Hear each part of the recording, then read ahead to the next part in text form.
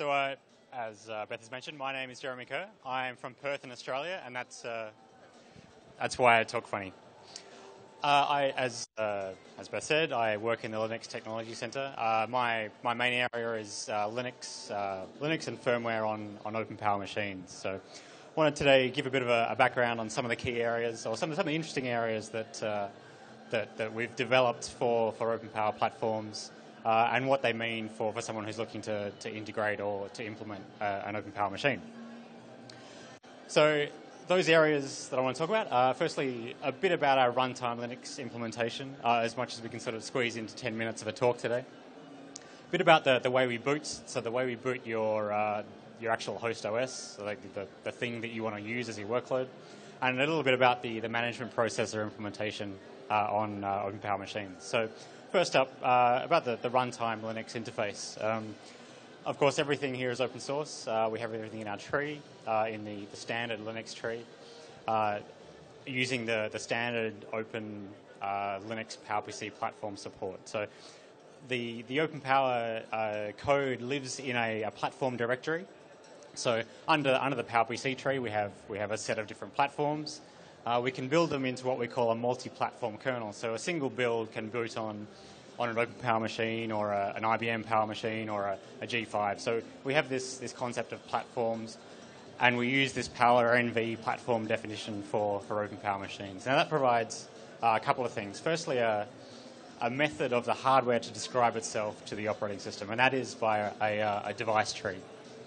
Here's a little sample of what goes into a device tree. It is a tree structure. It has nodes. Those nodes may have subnodes with key value pairs in it.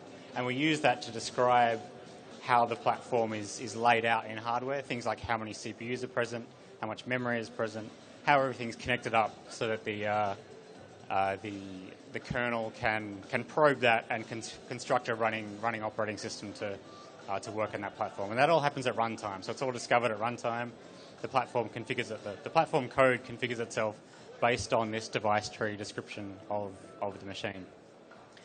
The second part that this platform description provides is some abstractions for the runtime interfaces. Anything that needs to happen at runtime to perform some sort of action that the kernel may want to do. So we have what we call the OpenPOWER abstraction layer, or OPAL, and that provides some runtime callbacks for the kernel platform code to call. Now this exists on the machine as firmware, and it means that we don't need to have a lot of low-level code in that platform code in the kernel. We can rely on that OPAL layer to provide some of the hardware-specific methods of doing things. So it's a little layer in the kernel, shipped as machine firmware, and of course, all open source. So we have our repository on the OpenPOWER project on GitHub.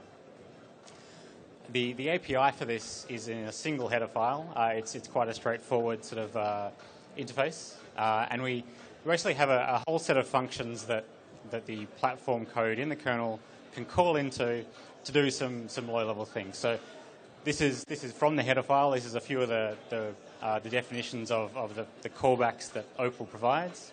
In this case, we have, for example, a console write, console read, real-time clock read-write, and they're all just tokens in our header file.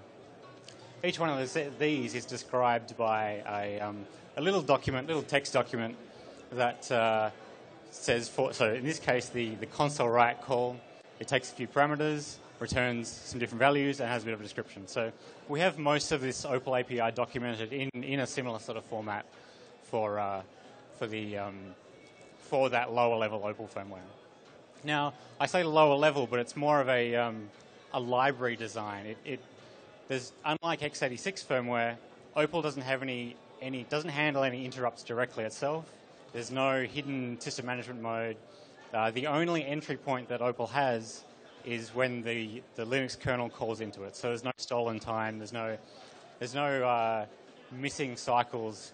Everything that OPAL does is on behalf of the kernel. So in that regard, it's more like a library that the kernel uses rather than a separate layer of firmware that sits underneath the kernel.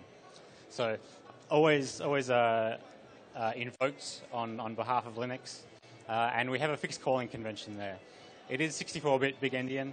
That has no effect on the actual kernel itself. we run little endian kernels with this Opal firmware. We simply switch endian as we enter into this library firmware. So a bit of a diagram here. For our standard machine here, we have a Linux kernel and a workload on top. We have the PowerNV platform code, which is responsible for configuring the kernel for that platform. We have our little Opal layer that does all the hardware abstractions. And the interface between these two is described by a specified API. And that's kind of how our kernel is implemented. There's a few extra bits involved. We have OpenPOWER specific drivers. Now these are standard Linux device drivers that provide standard Linux devices on top of that Opal layer. So using that example before, we had the console write Opal call. We use that to provide a console device driver in Linux. So nothing really special there. It's a standard Linux console device that just happens to back onto the Opal firmware. And again, the functionality that Opal provides is just a light layer above the hardware. So if we update our diagram from earlier, we have the PowerNV kernel ports, the Opal, but then we have a few extra drivers that talk into that Opal API. And that's kind of the core of it. Now, as I mentioned before, Opal is fairly small, very library-like interface. One thing that is missed or is absent from it in comparison to x86 firmware is the way to boot your host kernel. So there's none of that support is present in the OpenPOWER firmware. Now, rather than writing all of that infrastructure ourselves, we thought that reuse is a good thing. So we have what we call PettyBoot. This is our booting UI. This is what happens when you boot your machine. You get this dialog coming up on the console with some options to boot. Now we can actually exit out of that UI and enter a standard Linux shell. So this is all still running from firmware. We haven't loaded any code off disk or anything like that. We have a little embedded Linux system that exists in firmware that is responsible for the boot services of the machine. So it does things like look for the disks that are present and find bootable options like we see here, and then is responsible for booting into those after reading configuration. So by using Linux here, we can reuse all of that existing core code that is already out there in the community. We don't need to rewrite that for our specific firmware. So, for example, we have the Opal firmware support, we have the device drivers, we have the network stack, we have all the network protocols, we have all the disk drivers, and all the bits that we would need to write boot services. Rather than writing it, we just borrow them from Linux and have that as our bootloader. So, as I said, we have one of the benefits of doing this is it means that rather than having fairly hard to debug firmware code as your boot services, it's now just all user space code. So anyone who's familiar with developing a Linux user space application is now enabled to alter the bootloader or to do anything with our firmware, our boot management process, simply by working on this PettyBoot project, which is a standard user space application. Again, open source. It's in our GitHub repository for OpenPOWER. Now, a few little quick items on the management controllers for the existing OpenPOWER platforms out there at the moment. So, the concept here is we want to go the path of fewest surprises. So we have an industry standard based management controller on these machines, which uses all the usual methods of power control, of logs, of error collection, that sort of thing. So we have, again, a piece of hardware running firmware that you're familiar with for a BMC with a fewer surprises.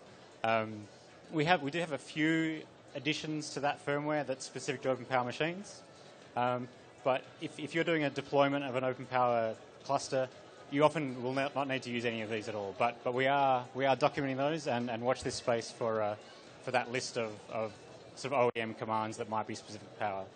Now, Chris Austin is going to disrupt all this, and he's going to give us a talk about that soon. So that'll be quite interesting to see what we're sort of bringing this into the open source space. So that's a tip for today. Thank you very much, and some resources for following up on this, or have a chat after the session. Thank you.